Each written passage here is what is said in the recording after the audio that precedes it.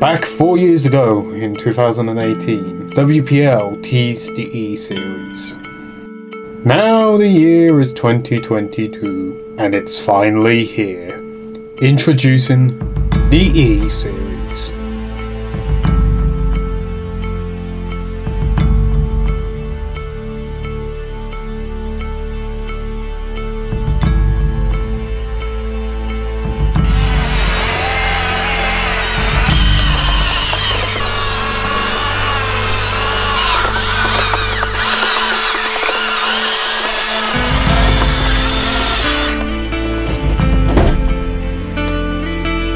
So, it's finally here.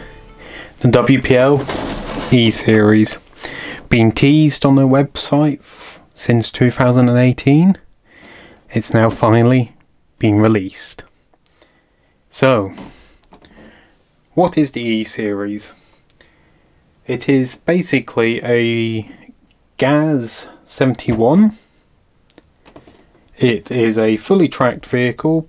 And I feel like enough chatter, and let's get to the unboxing.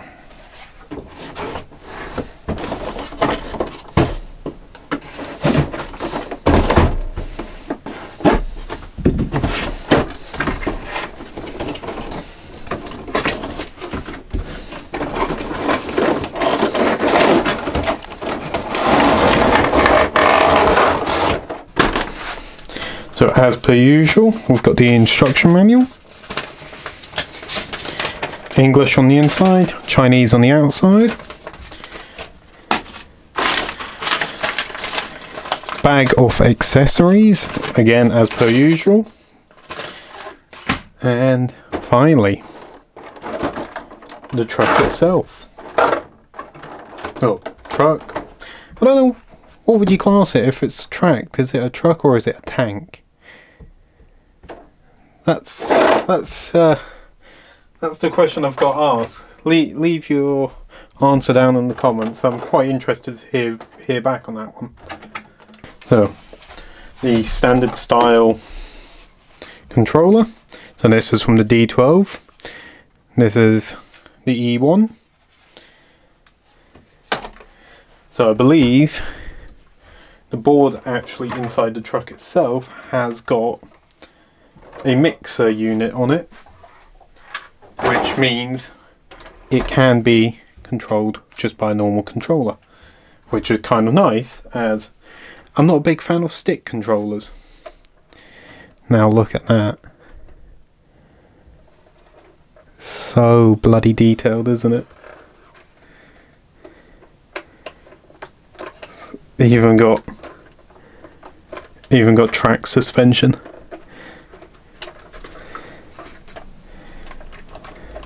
Right. That is really cool. Looks like the white bit can come up. Oh. So found where the battery goes.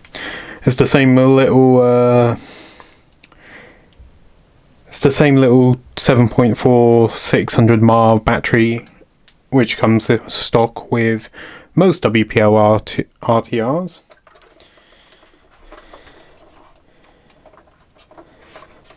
I feel like instead of doing all the talking just now, I should get all the accessories on, get it out, get it running, and then answer a few of your questions that was submitted on Facebook. So, super fast time-lapse mode.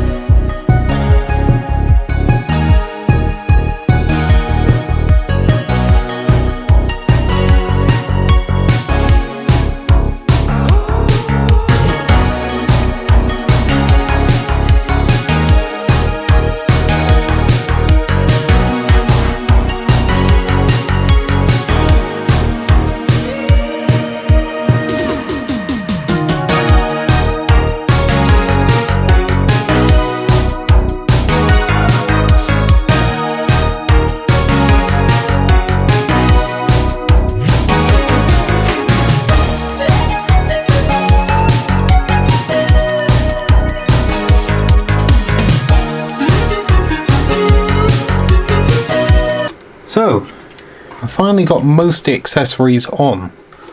The only issue I had was with the tiny little window wipers I've put off to one side and I've now lost, it appears. Oh no, there they are. So these, my big fat fingers, I can't actually get them to go into the holes properly. The other little issue was the tight tolerances for these wheel, or the road wheel covers. As you can probably see in the video, I was sort of pushing the tabs in with a flathead screwdriver to make them pop in correctly.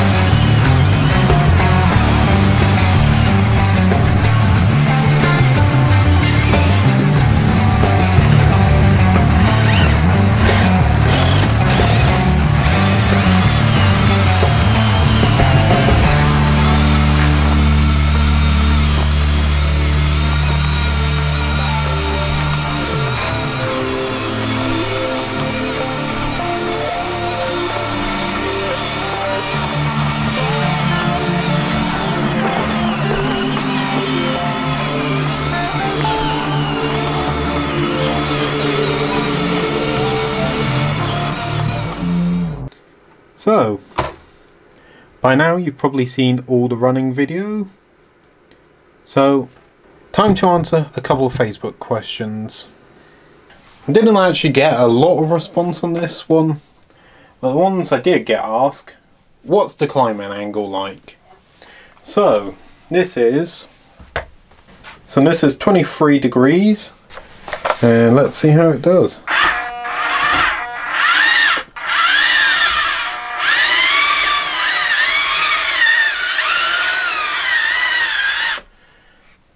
No problem. 29 degrees.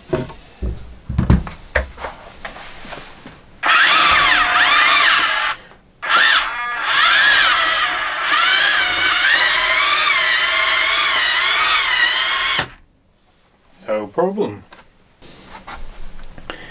Now, a little bit less stable, and it is about 34 degrees.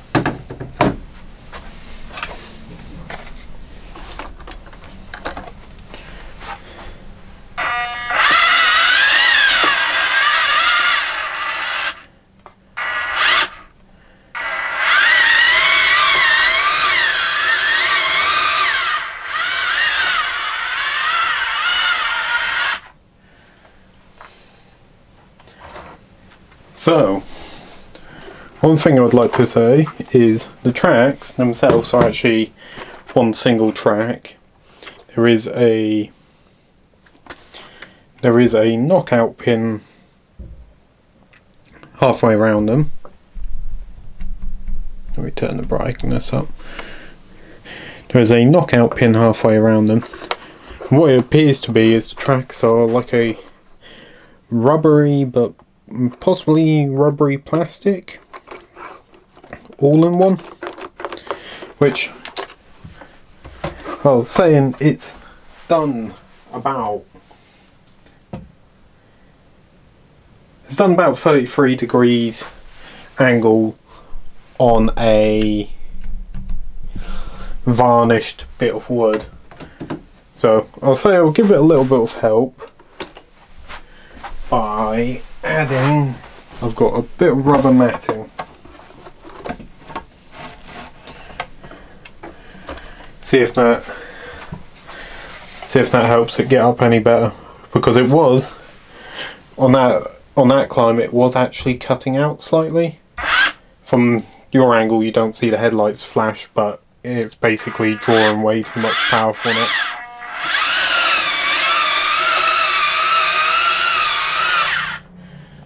But with the rubber matting, it gets up easy. I can get about, this is about 38 degrees. So, let's see, can it get up 38?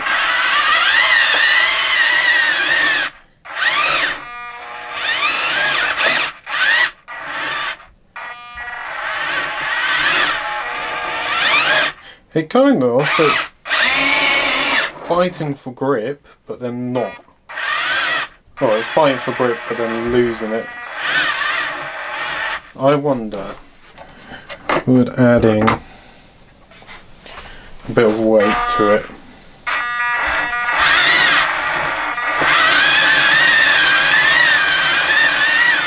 Nah. So, we found out it's hit its maximum on that angle. And to be fair, that's a decent angle for what it is. Right.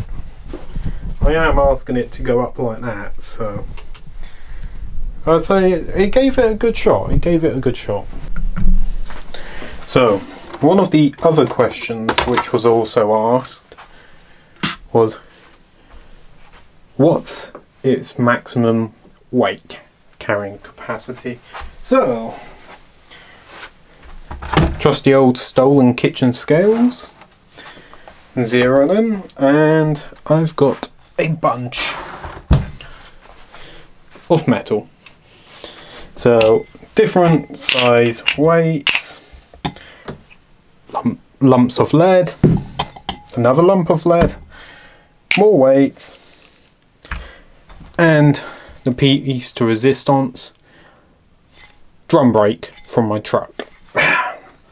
So altogether, the drum brake weighs in at 3.3 kilograms.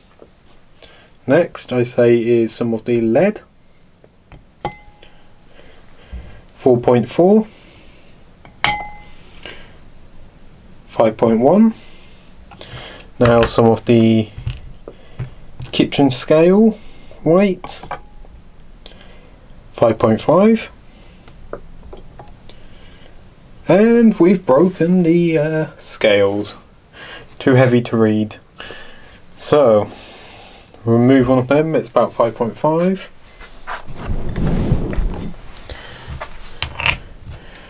And then added extra 850. So altogether we're looking at about 6.4 kg. So let's give it a little test. So let's try the heaviest weight first. Might as well.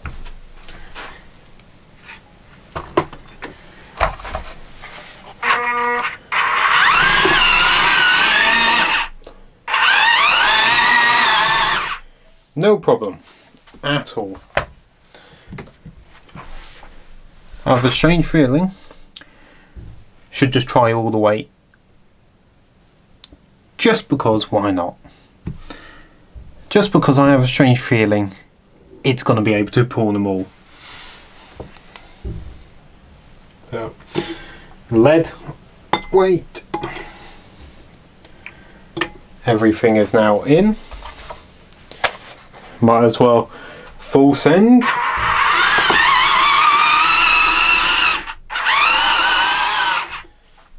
Absolutely no problem. Look at that. You should actually like look from the side as well. It's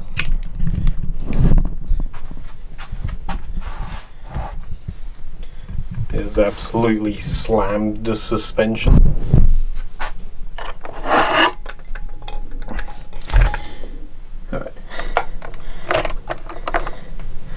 Shows you exactly how much weight it could carry.